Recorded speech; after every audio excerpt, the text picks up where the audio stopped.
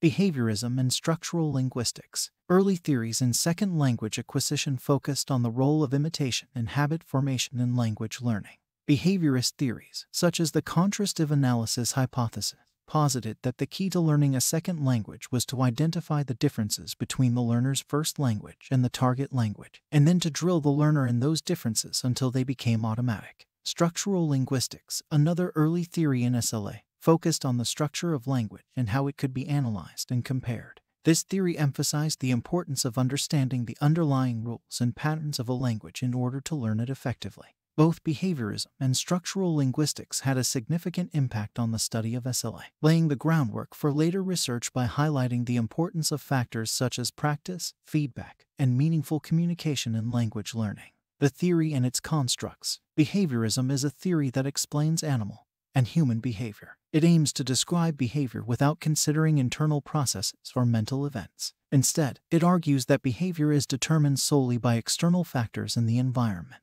One of the most famous studies in behaviorism is Pavlov's experiments with dogs. Many experts view this research as the beginning of modern behaviorism.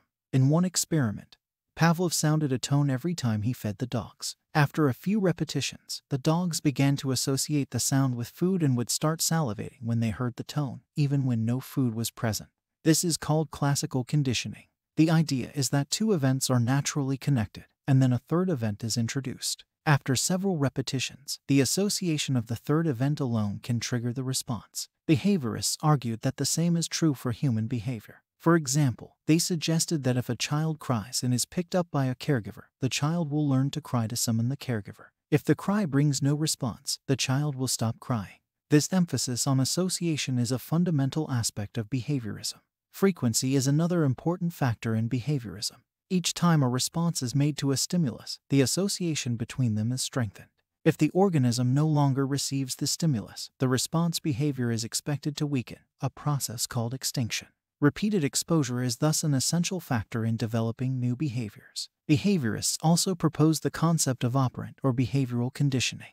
This is a feedback system in which reinforcement and punishment can induce an organism to engage in new behaviors. For example, chickens can learn to dance, pigeons to bowl, and people to speak new languages. In operant conditioning, an organism can be conditioned to engage in a behavior even when the stimulus is no longer present if it has learned the relevant association through consistent feedback. Behaviorists contended that mental processes were not involved in this process. It was purely a result of the association of events, a response to environmental stimuli and subsequent reinforcement or punishment.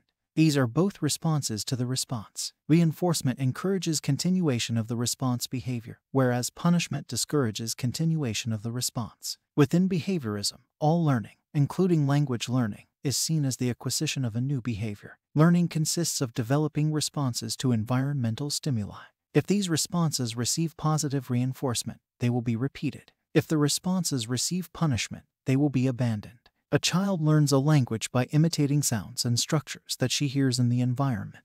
If she produces an utterance that brings a positive response, she is likely to do so again.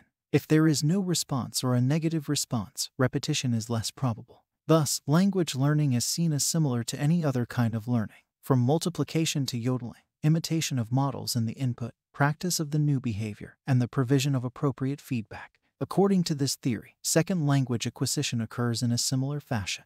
To learn a second language, one must imitate correct models repeatedly. Learning of novel forms can also occur through analogy. For example, learners of English can acquire plural marking on nouns by analogy to previously learned forms: duck, ducks, cat, cats. Positive reinforcement of accurate imitations and correction of inaccurate imitation facilitates the learning process. The salient characteristic of SLA that differentiates it from child language learning is that L2 learners already know a first language, which must be overcome in the process of acquiring a second language. This process is difficult, but can be facilitated by appropriate instruction.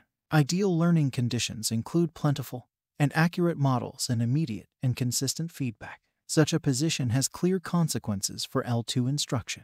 Learners should be exposed to a large number of target examples of language. They should imitate these models repeatedly and receive appropriate feedback, positive feedback for accurate imitations and correction of inaccurate ones. This process should be repeated until these behaviors have become automatic and error-free. Behaviorism was not the only impetus behind this approach to language learning and teaching. It was closely linked to structural linguistics, which offered a compatible theory of language. Structural linguistics presented language as based on a finite set of predictable patterns. Language could be analyzed as a series of building blocks, beginning from the sound system all the way to sentence structure. The goal of structural linguistics was careful description. Explanation was not within the purview of linguistics, because structural linguistics portrayed language as based on a discrete and finite set of patterns. It blended easily with behaviorism, which viewed learning as the acquisition of a discrete set of behaviors. Thus, combining the insights of behaviorism and structural linguistics, applied linguistics at this time viewed an L2 learner's task as the imitation and internalization of these patterns. Behaviorism offered several constructs, such as conditioning, reinforcement, and punishment, which remain important today. Some of these constructs have specific applications to SLA. As we have noted, the acquisition of an L2 was seen as the acquisition of a new set of behavior, a process that was obstructed by the L1. The L1 had to be overcome in order for SLA to be successful. Obviously, SLA is not always immediately, or even ultimately, successful. This lack of success was blamed in part on transfer, an important construct in SLA at that time, one with direct behaviorist roots. Transfer was said to occur when learners relied on the L1 used in attempting to produce the L2. Transfer can have either beneficial or negative consequences, depending on the distance between the L1 and L2. These differences were determined via contrastive analysis. This tool was used to compare languages, structure by structure, and sound by sound, to predict learner difficulty. Wherever languages were similar, it was predicted that there would be positive transfer. That is, learners would have little difficulty because they would simply be able to use their old habits in a new context. If the two languages were different or two seemingly comparable structures were different, negative transfer was predicted, resulting in learner difficulty and error. This type of transfer is often referred to as interference, another important construct. The L1 was seen as interfering with the acquisition of L2 structures. Thus, errors were seen as evidence of lack of learning, primarily the result of L1 interference. An important goal of language teaching was to help learners avoid these interference errors, lest they become ingrained. Repetition of correct models as well as immediate and consistent correction were seen as the best way to eradicate errors and facilitate language learning. There are several important implications of this position. First, the L1, and specifically, the extent of the difference between it and the target language, was considered the primary source of learner difficulty and error. This leads to a second significant implication. Difference is related to difficulty. Where the L1 and L2 differ only slightly, relatively little difficulty would be expected. Where the contrast between the two languages is greater difficulty, and, consequently, more error would be predicted. The consequences for language teaching were also clear: provision of correct models, massive repetition without learner reflection, avoidance of error, and provision of consistent feedback. Monitor theory. One of the most ambitious and influential theories in the field of second language acquisition is monitor theory, developed by Stephen Krashen in the 1970s and early 1980s. It was the first theory specifically developed for SLA, and has been particularly influential among practitioners. Moreover, it has laid the foundation for important ideas in contemporary SLA theories. Its broader success is partly due to its relevance to the experiences of language learners and teachers. Understanding this theory is crucial to understanding the field of SLA theory and research as a whole. Monitor theory was the first to attempt to explain a variety of phenomena in language learning, such as the impact of age on SLA and the uneven effects of instruction. Unlike behaviorism, it proposes a language-specific model of language learning. However, the actual processes involved in learning are not explained, so labeling it a theory of learning may be somewhat overstated. Although not explicitly stated in Krashen's writing, monitor theory seems to be connected to Chomsky's theory of language, which suggests that humans have a unique faculty for language acquisition.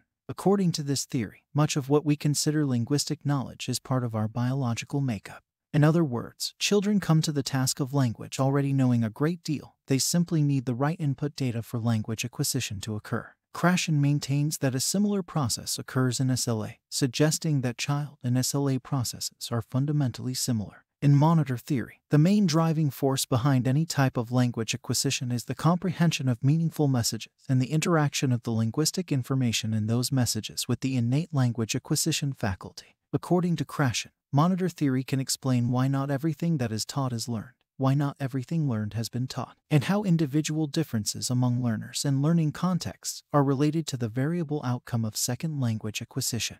Monitor theory is comprised of 5 interrelated hypotheses which are based on several important constructs, key concepts that are inferred but not directly observable. The acquisition learning hypothesis. Monitor theory's most important hypothesis is the acquisition learning distinction. According to Krashen, acquisition and learning are 2 distinct ways of gaining knowledge. They are stored separately once obtained. Acquisition happens naturally and outside of awareness, emerging spontaneously when learners engage in normal interaction in the L2, where the focus is on meaning. Instruction and the intention to learn are unnecessary. Learners use acquired unconscious knowledge in spontaneous language use, making SLA similar to first language acquisition. Learners cannot articulate this knowledge and operate by feel instead of by rule. Learning, on the other hand, involves gaining explicit knowledge about language rules and patterns. It occurs when the L2 is the object of instruction, but not necessarily the medium. This knowledge is conscious and requires effortful processes that are undertaken intentionally. The acquired system and the learned system, however, cannot interact, and the knowledge gained through learning cannot be converted into acquired knowledge. This is why learners may know grammar rules but may be unable to use them in spontaneous production.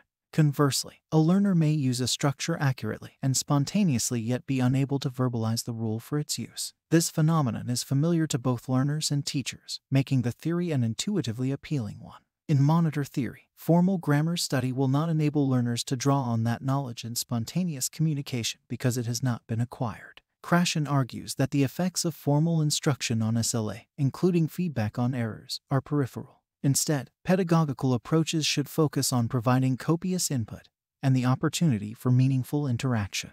The acquisition learning distinction is the central hypothesis in monitor theory. The monitor hypothesis. Within monitor theory, learned knowledge serves primarily to edit acquired knowledge during language production. Essentially, learners can draw on this knowledge when they have sufficient time to consult their rule knowledge, such as in an untimed writing assignment.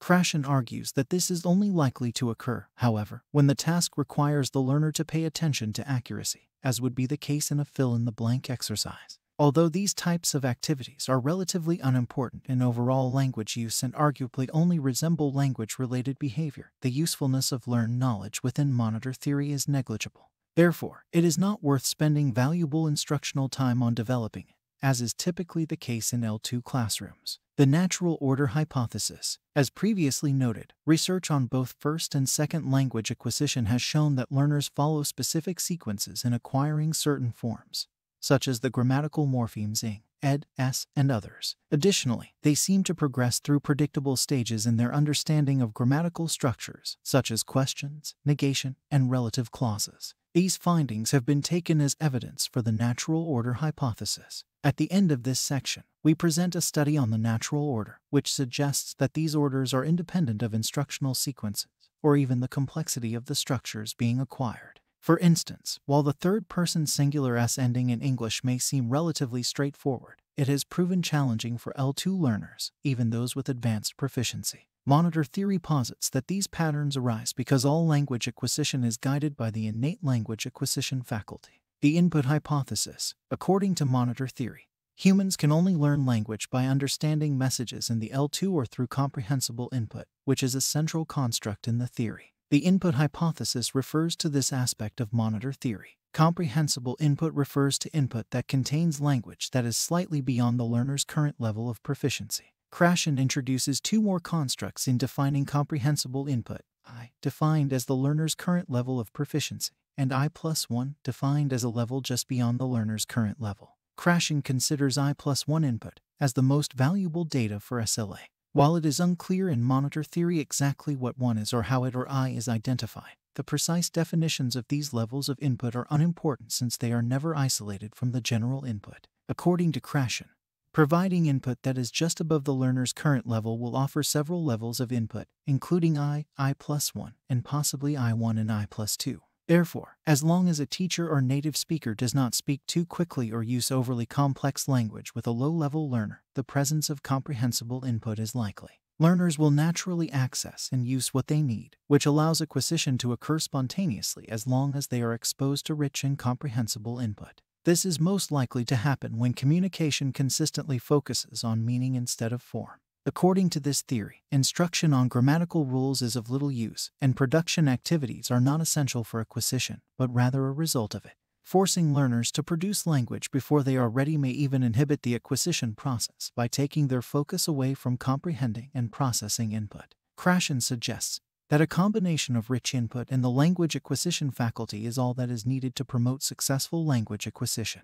In fact, he claims that comprehensible input is not only a necessary condition for SLA, but also a sufficient one. In the presence of comprehensible input, SLA is inevitable. The effective filter hypothesis. It's crucial for learners to feel at ease and receptive in their learning environment. Krashen introduced the idea of the effective filter to describe this. Learners who have a positive attitude towards language learning and are comfortable have a lower effective filter. This allows them to have full access to understandable input. Conversely, a stressful environment, such as one where learners are compelled to produce before they're ready, raises the effective filter, blocking the learner's input processing.